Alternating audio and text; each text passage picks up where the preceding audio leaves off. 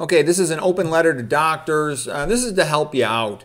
Okay, I know what it's like. Okay, I've been a doctor over 30 years. I'm triple boarded. I did interventional radiology, imaging guided surgery fellowship at Harvard. Then I did neuroradiology fellowship, and I do a lot of neuroradiology. Still do a little bit of interventional.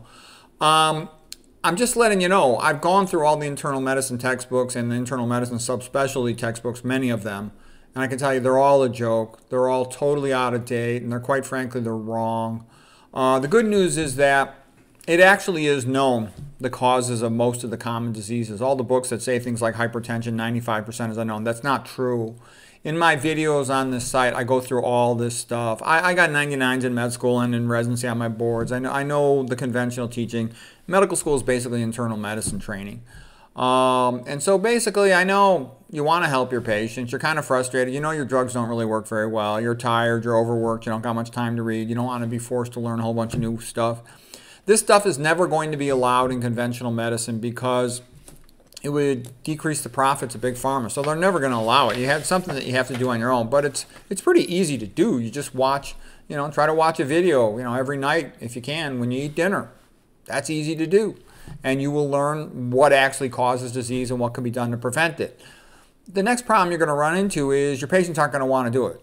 Probably about 98% of patients, they're just not motivated, or they're stupid, they're lazy. And it's not just the patients, it's going to be your family too. I got doctors in my family that are fat and sick and don't want to fix their health. That's pretty common. Lots of relatives. I got relatives that, from my wife's side of the family. My family's a lot more with it than my wife's side of the family, but still, they'd rather go for surgery than change their diet. So anyways, the other thing too that's happened to doctors is you get all these bad habits from hanging around with other doctors. You get in the habit of drinking coffee, being stressed out, sleep deprived. That's all bad for health. Residency sort of trains you to have these bad health habits and then to think it's normal because everyone else is the same way. But the other thing too is there's this idea in medicine that the AOA students and their standards at the big medical centers are like the highest in medicine. And I can tell you it's not true. The things you don't know is you don't know NETs.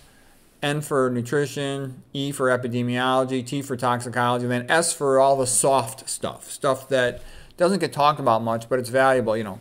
Getting your sleep, getting sunshine, having a sense of purpose, having a spiritual sense, a religious sense. Religious people are way healthier. Sedentary versus exercise, the importance of exercise, social support, all this stuff that starts with S. Those are the things that keep people well. So anyways, I'm letting you know, it's all here at this channel. It's all free.